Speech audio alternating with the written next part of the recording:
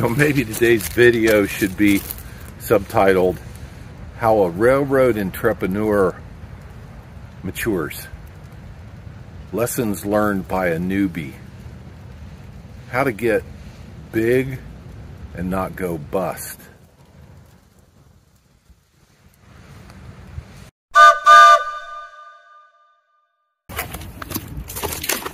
Hi, my name's Brian, and about exactly 2 years ago, on this exact spot, I bought an abandoned railroad.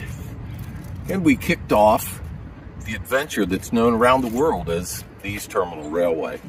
Well, the starting premise was, can a father and son buy an abandoned railroad, rehab, reassemble, rebuild it, and operate it successfully, generating a profit? Well, today, at the 2-year point, I want to tell you about some railroad lessons I've learned. But before we do that, I do have some announcements, and I've taken notes so that I can be more efficient at this. Now I'm filming.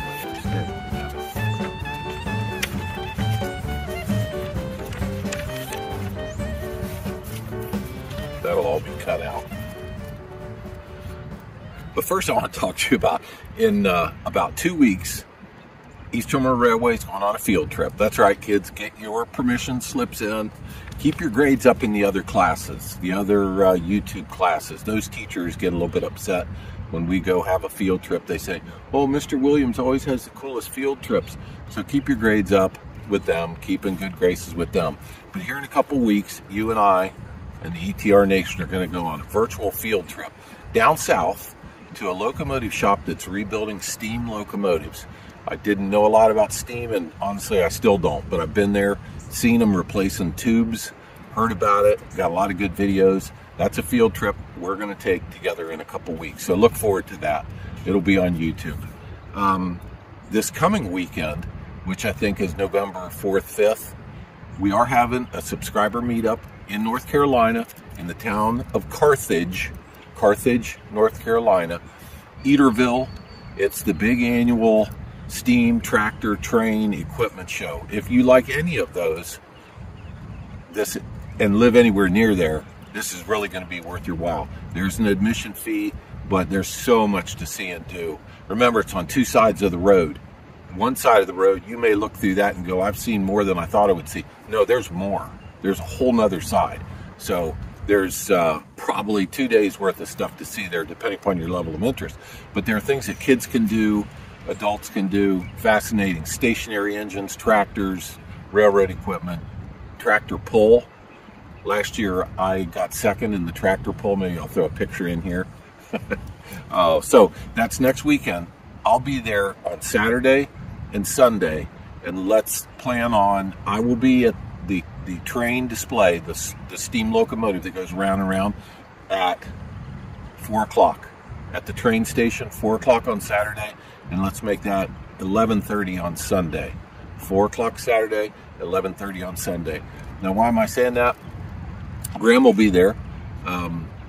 You can ask me questions about the ETR, why I've done the things I've done, what I might do different. You can ask me anything. Graham will be there. You can ask him what it's like to have a dad this cool.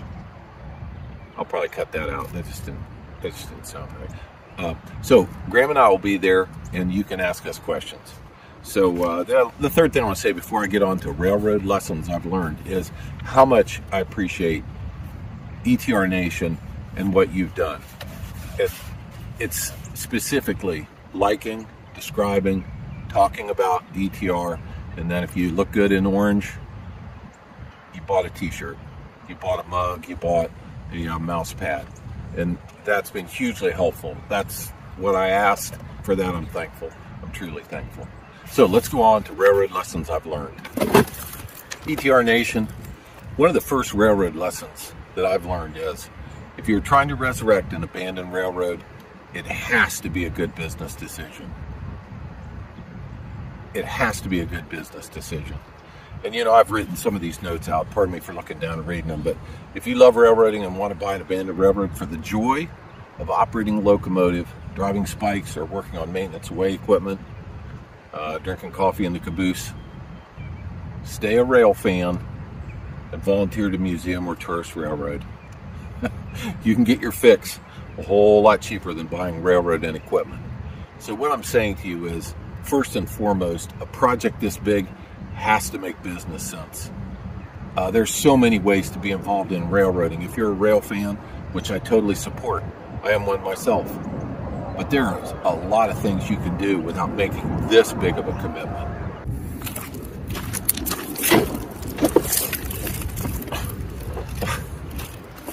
How do you know that it's a good business decision?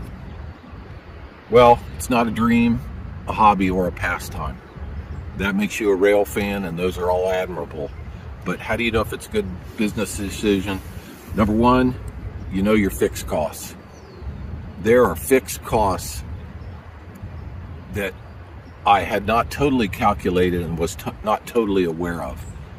Shame on me, and that's why through the amazing outlet of YouTube, I'm sharing this experience and this knowledge with you. It's got to be a good business decision. You got to know your fixed costs. And you have to know your fixed relationships. When I leave here in a car, I can go on township roads, city streets, state routes, or federal highways. There are a lot of ways to get out of here in a car or walking. There's one way to get out of here on the railroad, and that's our connection with the regional that connects with the Class 1s. That's what I call a fixed relationship. You don't got to come in here and pick who you interchange with. That's set. That's already known. Another fixed relationship is insurance. It is less competitive than you would think. There are fewer people, companies, that would insure this kind of operation, and you're going to need to deal with them. And I can almost tell you they're going to be the ones dictating terms. You're not. So if when I started, let's say the bakery said, we'll give you 100 cars a year. We're using truck now, but we're going to bring everything in refrigerated box car, 100 a year. We would have had a celebration here on the channel, because I would think that would be massive. And I also think that if they agreed to a $200 switch fee per car, meaning take the car from here, the interchange point, Death Valley, where it came in off the railroad, around to the bakery, pulled it back out for $200 a car. They did 100 cars a year. Do the math. That's $20,000 a year. You've just now paid for the insurance. No fuel, no wages, no taxes, no related employee costs, nothing for the future, nothing for emergencies. There's so many costs in there that aren't even calculated. So in some ways, a small start is a terrible start. If you're in the railroad business, you got to be in it for business. You got to know your fixed costs, fixed relationships, and a small start is a bad start. I love small starts, but the stakes are so high and the cost so big that a small start is a bad start. Where does that leave the ETR? Here's where it leaves us. So that leaves us with this unique property. Not everybody's got a rail connection. If you drive up and down the rail lines through small towns, all the sidings are many of the sidings are taken out. This property is very unique in that we still have our connection with the regional and then the whole rail network because of that. So where does that leave the ETR? Using our unique property and my unique mechanical skills, I love to source, buy, reuse, repurpose, rebuild equipment to operate a transload yard. We've talked about it before, and I'm confirming that's where we're at. And I've spent like the last 3 weeks looking for a consultant that could help me understand transloading and determine the costs, the opportunities, if it's good timing, all of that. I try not to learn lessons the hardest and most expensive way. Some of you are laughing right now. I guess I am too. But a consultant for a fee can save you all that. Well, this week I finally found someone that was talking the same language and understood what I was asking. And turns out he's an old friend. I'm not going to say his name because some of you may know him or recognize him. I've never met him in person. I've talked to him on the phone before and emailed with him. But here's a couple of the takeaway points from that discussion. When the economy is hot, transloading is hot.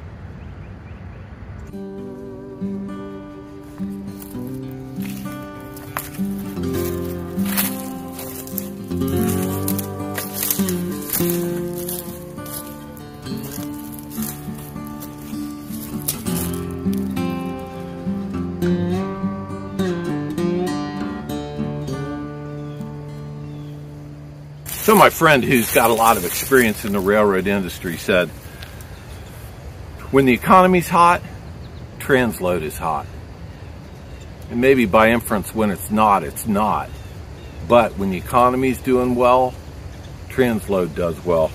The other thing he said was he would not touch a transload project unless there was a 3-year to 5-year contract. A couple times he said 5 years. Wouldn't touch it without a 5-year contract. Meaning, you don't get all excited and start operations to unload a couple rail cars for somebody that's going to test drive the whole concept. You want a contract, a legal contract that's strong enough. If they stop the contract, they need to buy out your contract. Maybe they don't pay you the profit for the last 2 years, but they pay your expenses for the last 2 years if they pull out. I also, in the last couple of weeks, have talked with CSX, and honestly, if I never called them again, I don't think they would call me. To think that you're going to open an outlet like this to help them move freight and that they're going to like you and call you and help you, I think is a misconception. Sorry, CSX. You're not so easy to work with. Now, I've started a relationship with Norfolk Southern, and we're off to a better start. I think they understand more like what we're trying to get at. The topic there is bringing material from Mobile, Alabama to Columbus, Ohio on Norfolk Southern. I'll keep you in the loop on that. So, kind of in conclusion of these thoughts, the other day I scribbled these notes, and I'm just going to read them. I'm amongst friends. Here is the mantra or the new business philosophy that I have regarding this property. And I'm being transparent. YouTube's an amazing thing. You may not have the money, the time, the resources. Maybe you don't get out of your house a lot. But I feel like you're here with me, and that's why I share with you how the ETR is doing, what the ETR is doing. Here's my new business philosophy. To acknowledge, I can't control the world economy. There's a lot going on right now. There's some big changes coming. I know about it. I read about it. But honestly, I can't control it, change it, or affect it. And I've just got to get over that. I can't control the railroads or the insurance companies. If I'm going to play this game, it's pretty much going to be by their rules, like it or not. You might as well learn the rules, adjust to the rules, learn to make money while using the rules. You can still make money, but you're not going to be able to tweak some of these rules. And lastly, I don't need this adventure or the income. Well, let me clarify. I want to do this. I'm still engaged. I've changed a little bit, but the truth is I didn't borrow, and for that reason, I don't have to do this. I don't have to do this. And you know what? Sometimes when you don't have to do something, you become more creative, more relaxed. You let it come to you. You make maybe less stressed business decisions. So we're still in the battle. You're still with me. We're going to keep chugging ahead. But you know what? I'm not going to get reckless and crazy because I have to do it, because my life is adventurous enough, and I'm getting old enough that I don't need another job. So I don't need this adventure or the income. So how's that play out? We would only start transloading with a huge legal contract that's 3 to 5 years in length. And it's got to be a legal contract that they buy us out if they stop using us. And that's just to meet the fixed costs and expenses that we started with to service them. Be ready to completely retract and to be fine with that. You know, we just had huge storms in Florida. And if your house has a safe room, when you know the storm's coming, you get you and yours and your loved ones in there, batting the hatches. That's a naval term, meaning you dog the doors down, you make stuff watertight, you get ready for a rough ride. And when it's over, you emerge, see what's left, pick up the pieces and go on. I've got to be ready and willing to do that. If we don't have a transload customer immediately because of some economic turmoil or global turmoil, I'm ready to ride it out. Short term, but more operational, we have a Trackmobile that we're going to rebuild and sell to keep meeting expenses and to give us more push into the future. Those might be some good videos. It's the diesel 5TM Trackmobile. Let's get it out, take some videos. I'll explain how it works, what its advantages are. We'll clean it, rebuild it, get ready to sell. And lastly, keep learning transload. If that's the direction we're going, I need to keep learning from people like this new guy, possibly a hired consultant to find us some good opportunities. I need to go to conferences. These might be steel industry conferences or transloading conferences. And I do now feel like I need to contact the governmental agencies, mainly the Ohio Rail Commission, which I used to go to all their meetings, so that won't be new to me.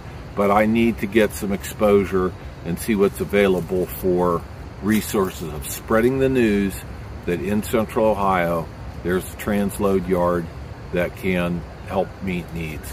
Now, I want to say, in the fixed costs, what that means is, what does it cost for us to take the 2021, push a car to right here, unload steel, at this point I'm thinking steel, load it on a truck.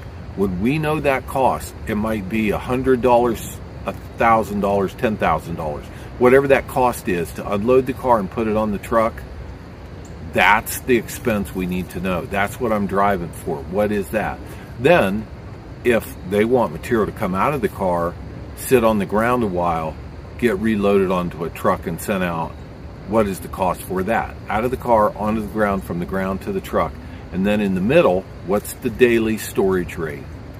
That's where I'm headed. A far more professional and thorough understanding of what our costs are. Maybe today's adventure could be subtitled Lessons Learned.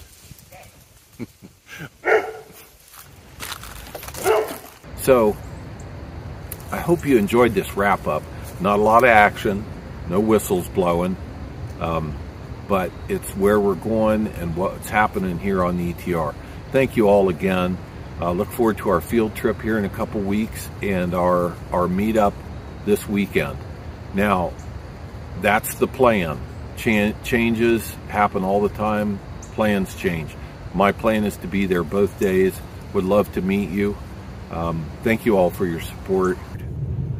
How to become a success with a small railroad.